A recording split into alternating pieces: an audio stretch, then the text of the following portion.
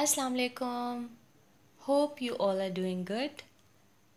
Today I'm going to share with you a very interesting, communicative, and involving strategy which will help build social skills in special needs kids through a story, or you can say it a pretend play with the title I Can't Share.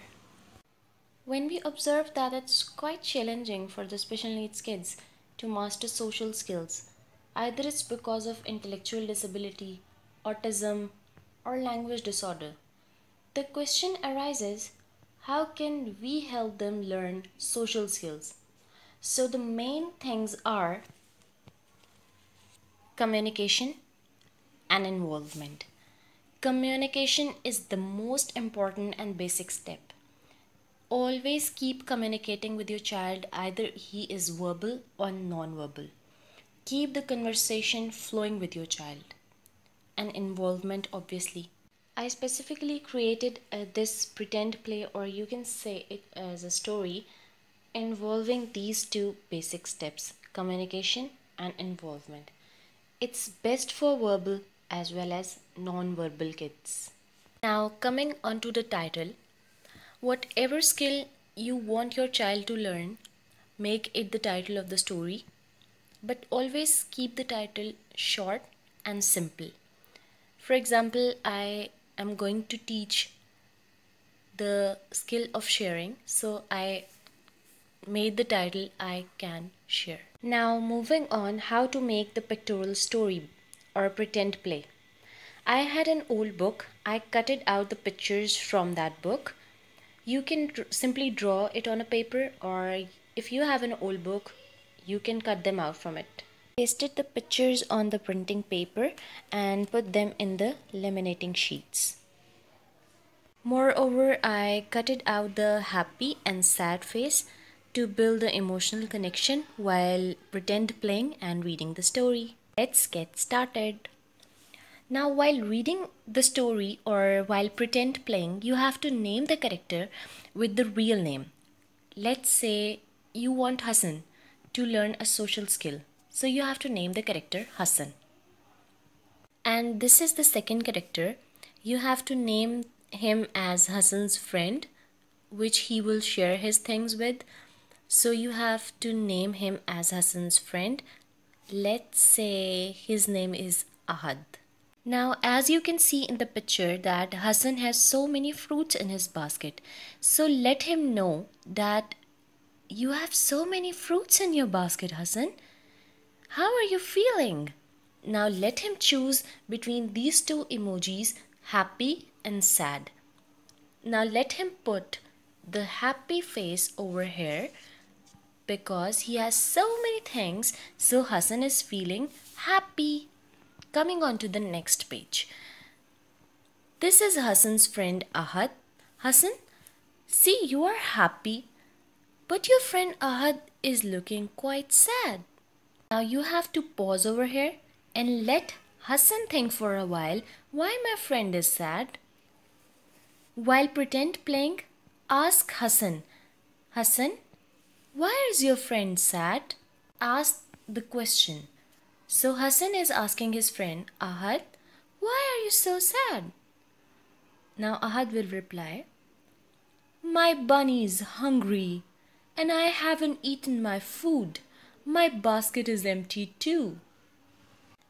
Now you as a parent or a teacher have to put that sad face over here and let the child connect for some seconds of how someone is feeling. Hassan will tell that Ahad is feeling sad because he has nothing to eat and his bunny is hungry too. But Hassan has a carrot. Hassan, do you want to share your carrot with his bunny? Yeah, I can share my carrot with you. Okay, give your carrot to Ahad's bunny. Bunny, you can take this carrot. Thank you, Hassan, Ahad says. But my basket is still empty. I have so many fruits. I can share some fruits with you, Ahad. Now you have to pause over here for a while and let Hassan himself decide which fruits do he want to share with his friend Ahad. Hassan is not here in real, so I'm doing it on his behalf. Actually, I'm telling this pretend play story in a way, in a manner that it could be useful for you to teach your kids the social skills. So, Hassan, which fruits do you want to share with your friend? I can share my mango with you. I can share the apple. Now Ahad is feeling happy. Thank you, Hassan. My basket is full now. Now replace that sad emoji with the happy one. Let the child do it, but you can do it as well. Now let the child connect between both of their feelings, sharing as Hassan shared the fruits, so he is happy. Ahad has his basket full, so Ahad is also happy. Both of the friends are happy. Let the child know that what happiness is. Coming on to the next page. So, Hassan, can you see Ahad? Let him think for a while. Let him see Ahad's face.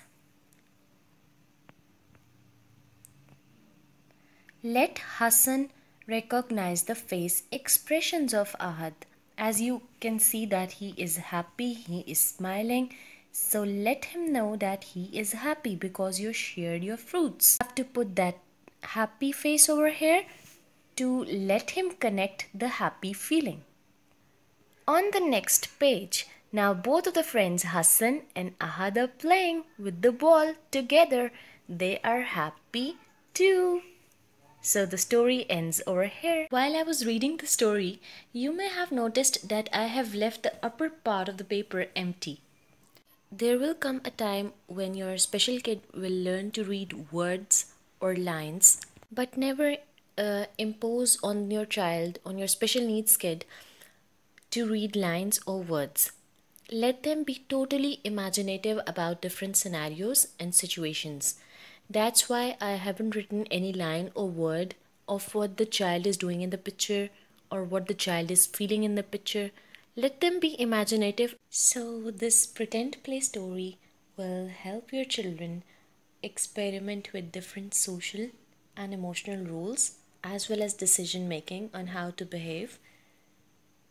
Moreover, this will help develop the skill of empathy in them, inshallah.